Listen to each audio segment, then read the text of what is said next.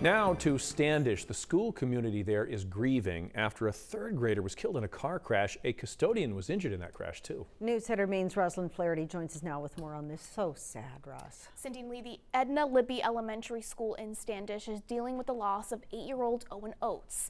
Danilo Warwick, a custodian at the school, was also injured. Police say Warwick's truck spun out of control Saturday morning and went over the dividing line.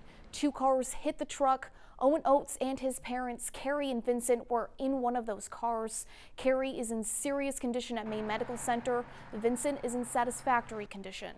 The superintendent says they are doing what they can to help the school community.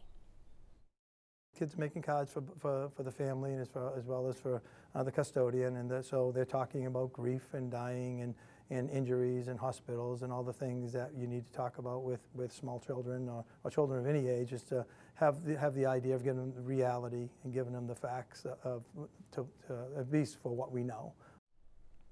Police believe road conditions contributed to the crash. The crash is under investigation. A GoFundMe page has been set up for the Oates family and has raised more than $57,000. Wow. Oh, wow. All right, Rosalind, thank you.